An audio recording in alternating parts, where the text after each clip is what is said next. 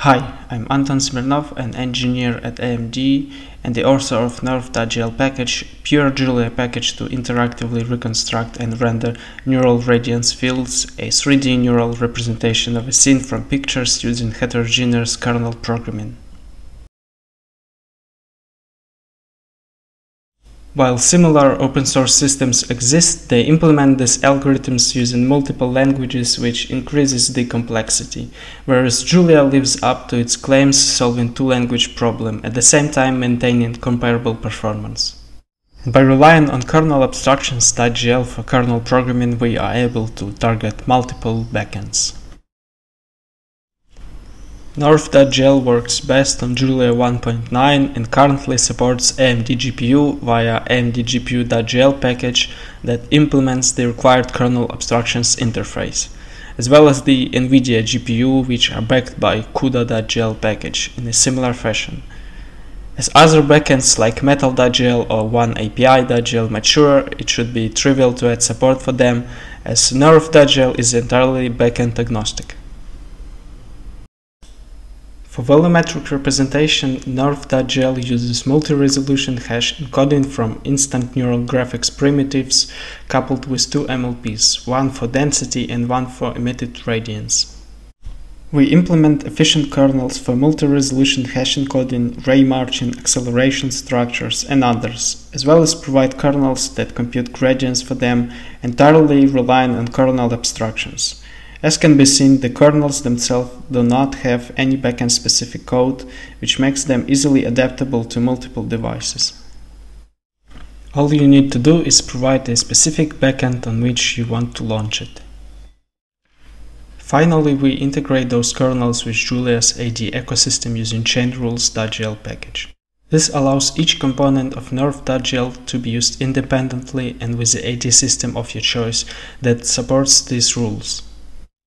Besides regular color rendering mode, we implement a number of other modes, such as rendering depths of the reconstructed environment, rendering ambient occlusion, and rendering normals by taking gradients of the model with respect to input coordinates, and other modes like encoding visualization.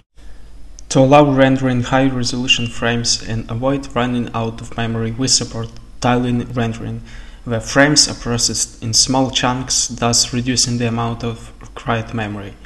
Users can change rendering resolution on the fly, adapting it to their needs and to new datasets.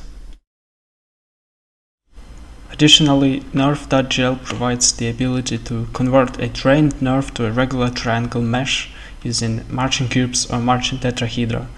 To obtain vertex colors, we use the same rendering approach as for regular color mode, casting rays in the direction of vertex normals and accumulating final color. These models can then be used in a regular computer graphics software. We bundle all this into an OpenGL application named Nerf.GUI.jl that enables real-time interaction and tweaking of Nerfs. Users can freely fly around the environment, changing rendering resolution for better performance, visualize or change the bounding box of the environment, and view camera positions. Users can also visualize occupancy acceleration structure, which we use to speed up ray marching, and which shows what locations are occupied and shows the density at those locations. As was mentioned previously, we support a number of other rendering modes besides regular color rendering, which users can select between. Also, once you switch to a high enough resolution, renderer automatically switches to tiled mode to preserve memory. Nerf.GUI.jl also supports capturing videos using user-created camera paths, which you can construct and edit in the application itself. Additionally, users can select a number of interpolation steps between adjacent camera positions and a number of frames per second in the final video.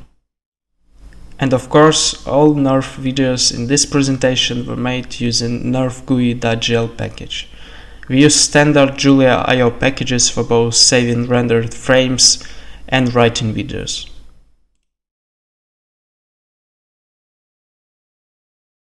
During the development of this package, we've made a number of improvements to the AMD GPU.jl package.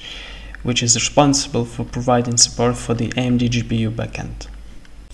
We now provide a basic set of ROCm artifacts so that the user does not need to install them manually.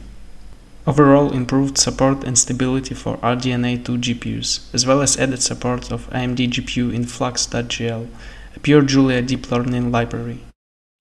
And with latest changes, AMD GPU.jl is moving entirely to HIP, abandoning HSA and HIP interplay.